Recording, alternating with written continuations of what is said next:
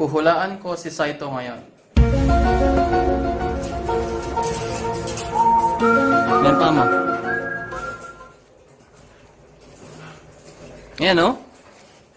Dumi. Dali na. Makakabuntis ka daw.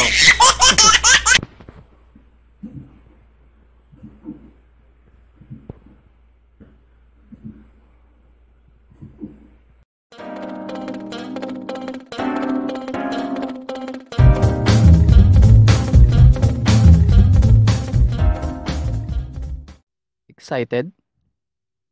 Early signs na buntis ang aso mo from 0 to 45 days.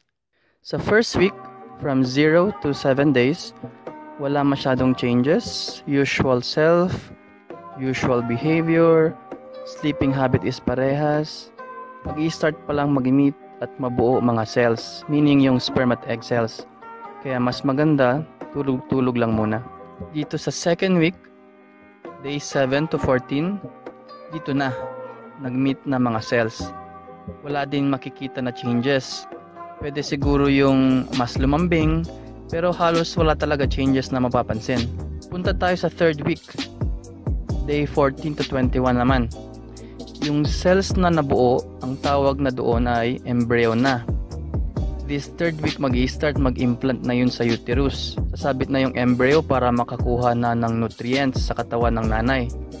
Kung di makasabit, edi hindi kumapit. Kaya kung makikita nyo at this period of pregnancy, dito nyo malalaman agad kung buntis aso nyo.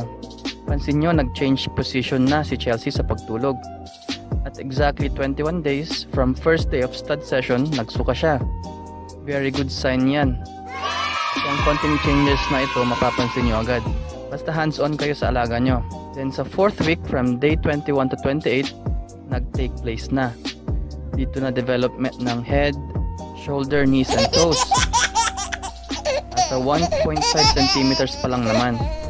Parang singlaki ng kuko.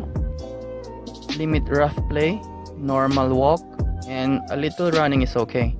Huwag lang yung stress na aso nyo, sige pa rin. Hingal na nga, sige pa rin.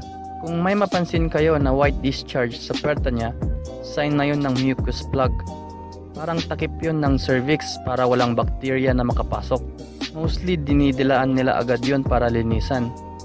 Di ko nakitaan si Chelsea nun kaya walang video. Tungo tayo sa 5th week naman, day 28 to 35.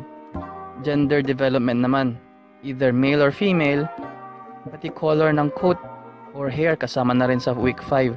Mga signs, dito na mag-start bumigat timbang ng female nyo. Lumalaki na puppy sa loob kaya dagdagan nyo na food duration niya. Mapapansin nyo yan na mabilis na niya ubusin pagkain niya, parang kulang pa.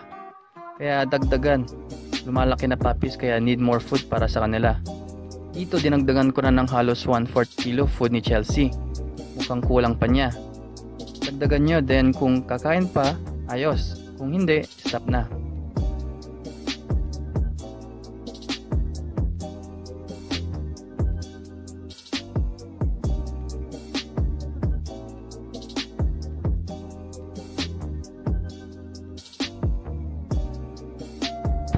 Sa day 39, nagsuka si Chelsea ng umaga before kumain.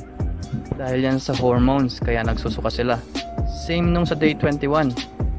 Parehas lang sa tao, morning sickness. Pansin nyo, lumaki na siya ni Chelsea, halata na dito. Sa day 41 at 42 is exercise lang para may stretch naman yung mga muscles. Mahirap ma-CS. Mahal din magpa-CS. Kaya labas-labas nyo lang sila para less stress.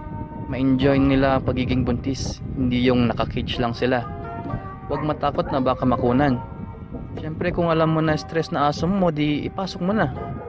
Tirik na tirik ang araw, ang init-init, tsaka mo ilalabas. Nasasakal na, hila ka pa rin ng hila. May sasakyan na, di mo pa itabi.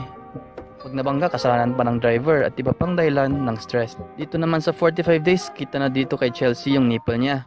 Kahit nakahiga at hindi masyado tignan, pansin na agad. Dito na mag-start bumagsak, lumaki at magkalaman yan. Ayun, natapos din. From 0 to 45 days. Sana nakatulong na naman itong vid na to. Pag oo, subscribe na. Pag hindi, subscribe pa rin.